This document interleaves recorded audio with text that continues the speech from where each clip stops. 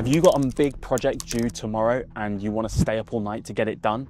Well, imagine if you never needed sleep again. This disease is called fatal familial insomnia, and basically you just can't sleep, no matter how hard you try. As the name suggests though, it does end up being fatal. This is an example of a prion disease. Prions are misfolded proteins that then trigger other proteins to misfold as well. They effectively spread through the body. The initial misfolding is caused by a mutation in the PRNP gene. Other examples of prion diseases include mad cow disease, and also it's thought to be related to things like Alzheimer's. Now, in the case of fatal familial insomnia, these prions cause damage to the thalamus. This is the region of the brain that controls sleep and rest. Now, never needing to sleep might sound like a good thing. You might be able to get lots of stuff done. But patients progress from mild insomnia to total sleeplessness to then hallucinations, dementia, and then death, all within about 18 months. Sleep is essential for our body. It helps our body to reset and recover over the night.